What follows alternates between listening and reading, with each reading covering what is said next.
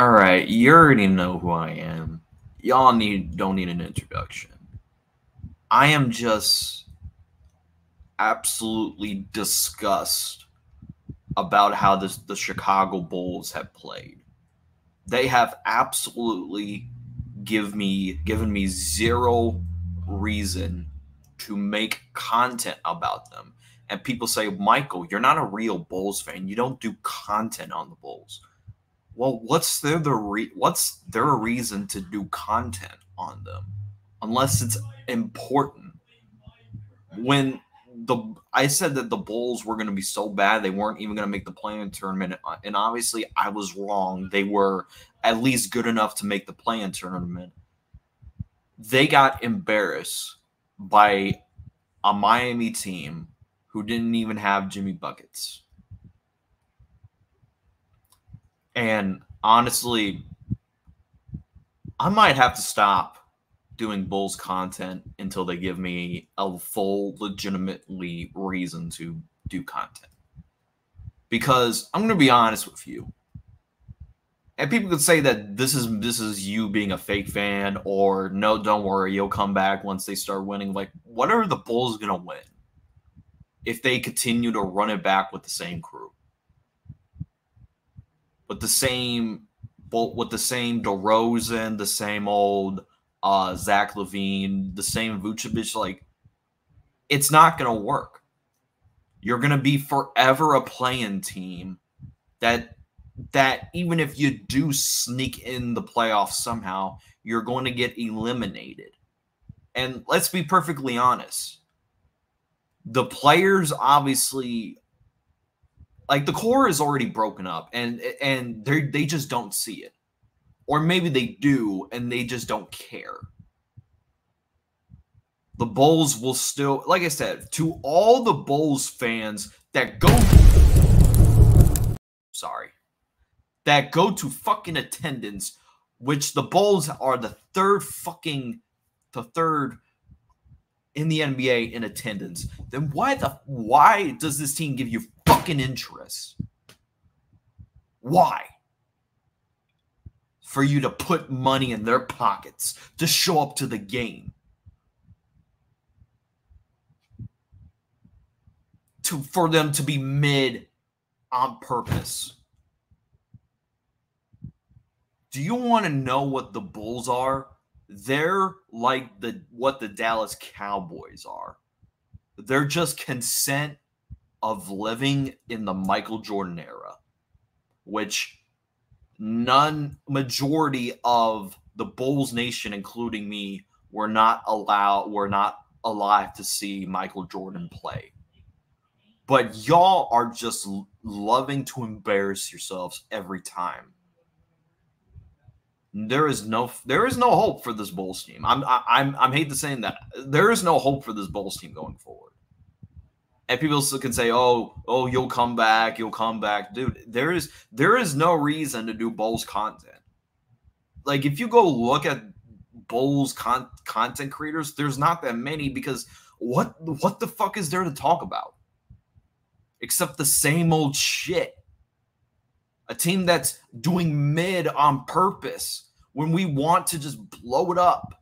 Like, I'd rather be the San Antonio Spurs right now, because they're going to the Spurs are going to do better with Victor Wembanyama. They're obviously building around a potential rising star. And who's a potential rising star? Kobe White can be it, but he's looking like a guy that you can build with, but he's not looking like a guy that can be a friend. Like I said, when you look at the Bulls, who do you see that's a franchise changer, like Jalen Brunson, the Giannis Antetokounmpos, the Donovan Mitchells? Which, by the way, the Bulls will not be getting Donovan Mitchell. I hate to tell you that, for the people that want Donovan Mitchell. We're not going to get Paul George. We're not going to get Trae Young, like many other people are speculating that's what the Bulls are going to be doing. And by the way, you're keeping Billy Donovan for the stuff reason. And by the way, I want my flowers. I've been saying that the Billy Donovan move was not a good move, which people want to say, oh, at least better than Jim Boylen. Bro, anybody could be better than Jim Boylen. And honestly, I'll take Jim Boylan over Billy Donovan. And honestly, I'll take fucking Garpax over fucking AK. Because at least Garpax made it to an Eastern Conference Finals. What has AK Artorias done? Besides, we haven't even sniffed out the second round. At least Garpax gave some Bulls fans some excitement. We don't have excitement. We're just being mid on purpose. And by the way, you fans that always continue to fill in the fucking seats, why do you waste your time with this shit? This team ain't going nowhere, but yet you still, like, we fans drive to the games. We put our asses in the seat. We waste our time with this shit, and the ownership don't give a they don't care about the Bulls. They just care about what the fans put the money where it is.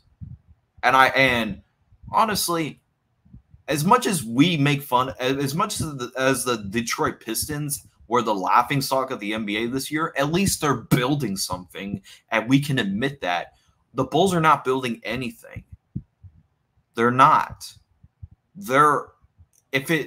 If it wasn't for mid talent, they would obviously be the laughingstock of the league. You just don't see it.